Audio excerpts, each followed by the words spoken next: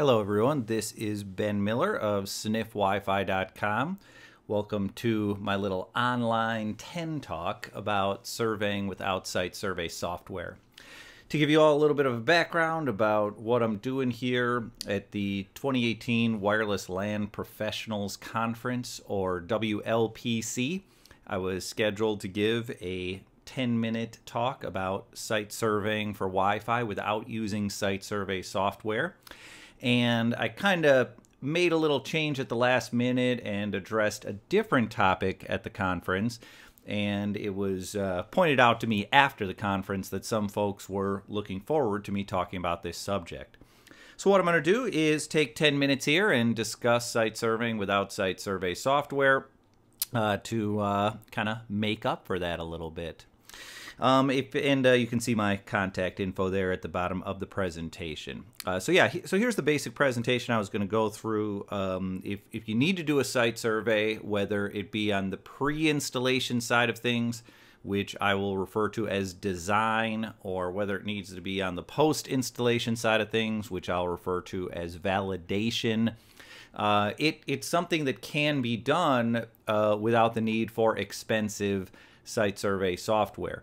And it's not just like it can be done, but you're going to be doing a lot of sacrificing. It's something that honestly can be done while still maintaining a really, really high quality wireless LAN installation. When it comes to the pre-installation side of site surveying, a lot of the steps of site surveying stay the same whether you're going to use site survey software or not. You're still going to need to know the requirements for the installation. You're still going to want to know about the building materials. But I would say the big thing that I do when site surveying without using site survey software is I really try to focus on RF propagation, radio frequency propagation. So what I mean there is I'll go to a site and I'll mount temporary access points, and it kind of mentions on here I'll try to use a production access point if at all possible. And I'll walk to various areas of the site just to try to get an idea of how radio frequency is propagating through that site. The goal isn't necessarily to walk everywhere. I kind of mentioned here that I'm really only walking select locations. The goal is just to get an idea of how radio frequency is going to propagate. And to give you an example there, I have this little diagram. This is kind of an approximate diagram of an open office space that I did surveying for. It was actually part of a multi-floor office deployment. You can see there the stairwell in the upper right that's kind of indicated there. So it's this big open space. There's the kind of elevator areas here. The area between the elevators, you kind of come up the stairs and you can either walk into the office space one way or walk out the other way, or you can come up the elevators, walk into the open space, and this is kind of what the office looked like. And so for this project, for the pre-installation part of things, for the design part of things, the goal was just to choose access point locations. I'll use little purple dots here to indicate, and try to get an idea of how well Wi-Fi propagates. So for example, if I want to get an idea of how well Wi-Fi propagates just through open space, I might mount an access point in a given location and use some type of production device, use some type of real device. For this particular survey, I was using a 1x1 smartphone, a one-stream smartphone, a non-MIMO smartphone, if you want to call it that. And I was just trying to get an idea of kind of what boundaries could I expect. What's a boundary for really strong performance? What's a boundary for what I might call adequate performance? And what's a boundary where I might get some degree of interference from the access point? And the idea is that I'm going to try to do this going through kind of an open area.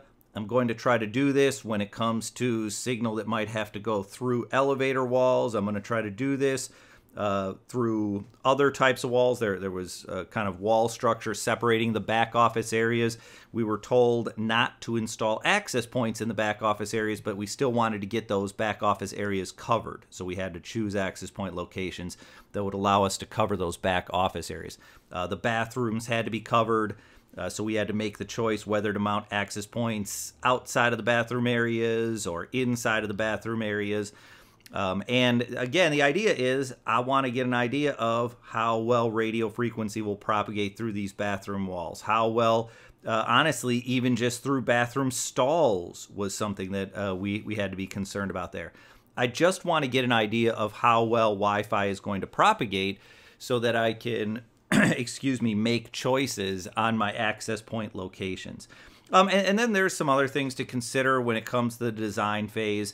For example, I generally like to sort of think about where users are going to go. You know, if I go back to kind of the previous page with my little bullet points on here, my last bullet point is always kind of think about the user. And so just to give you an example of what I'm talking about with where users are going to go, for this particular project, I really tried to avoid choosing access point locations that were by these corners, because I knew that if I placed an access point by one of these corners, there was an excellent chance it might cover two disparate areas that really might not have the ability to hear each other. I knew there may be a user over here connected to an access point over here, another user in another area of office connected to the same AP, but these devices may not be able to hear each other. For those of you who have been in Wi-Fi for a long time, that's what we call a hidden node situation, where two or more devices on the same access point can't really hear each other. And so I tried to avoid these corner areas to avoid hidden nodes. Another thing I did in this office is I tried to place access points on the edge of the office because there was a lot of Wi-Fi coming from outside the office. I knew that I wanted to have a very, very strong signal for the people that were at desks near the window. I didn't want someone at a desk that was near the window to have to be connecting from to an access point that was far away from the window. I knew that the combination of this sort of noise or this interference coming from outside of the building and an AAP that was a little bit further away trying to reach that user, I knew that might be a problem. So those are kind of the things I try to do if it comes to a pre-install survey. And then when it comes to post-install, when it comes to validation, the key thing here, man, I mean, it's just a really simple thing. Just I try to keep it real. I want to use a real device.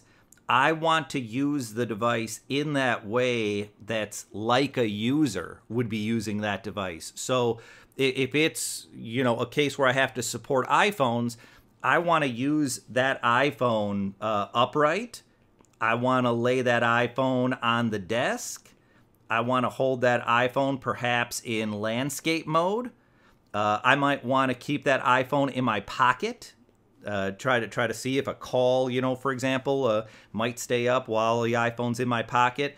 I want to try to use the devices in as real a way as possible. And, you know, the key thing about that is sometimes when I mention that to people, well, you want to use real devices, you want to use them as much as possible. A big thing that comes up to me is the issue of time. Like, how are you going to have time to do all that stuff if you're going to a given area and you're having the phone laid on the desk, having it in portrait mode, having it in landscape mode, having it in your hand, and doing all these things with it. And so that's why I always encourage people for the validation. You don't have to walk every single square foot of the facility for a validation survey. I realize that for sort of the documentation aspect of a validation survey, you might need to walk the entire area, you know, to kind of create you know, for lack of a better term, kind of the green blob. If you want to kind of create that green blob over a floor plan as part of a site survey report, I get that. For the documentation, you need to walk the different areas. But in terms of truly validating that the Wi-Fi is working, I would not necessarily say that you need to walk every square foot of an area.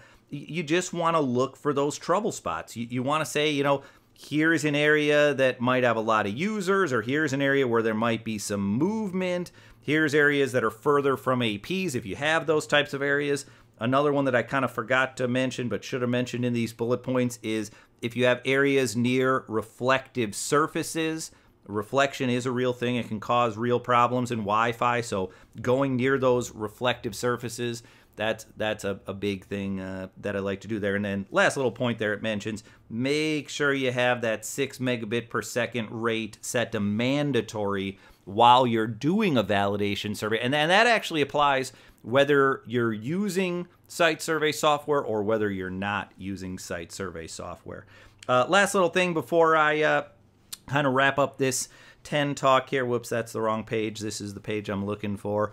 The last little thing I wanted to mention are just some free utilities that allow you to read the information that you need for a validation survey. For a validation survey, I want to know what my BSS ID is, meaning the access point that I am currently connected to. And I want to know the signal strength that I'm getting from that access point as well as from other access points. And for, depending on which operating system you're using, there's going to be a free scanner option available. You can see there I have the list of operating systems, and all of those are free applications. All of those applications will show you your BSS ID and will show you the RSSI that you're receiving from access points. The one little caveat there is if you're surveying with iPhones or with iPads, you do need 2 applications. You need Net Analyzer and Airport Utility. Airport Utility is used to show you the signal strength, the RSSI. Net Analyzer is to show you which access point you are currently connected to. For Apple iOS, there's not a single application that shows you both of those things. So hopefully this was informative for you all on how I do surveying while not using kind of traditional site survey software. And I'm a big believer, and I'm a big believer in kind of using real devices whenever possible, measuring radio frequency propagation with real devices if you're doing a design, measuring signal strength with real devices if you're doing a validation. And so it is something that I endorse. Thank you for watching the video, and enjoy the SNF Wi-Fi blog.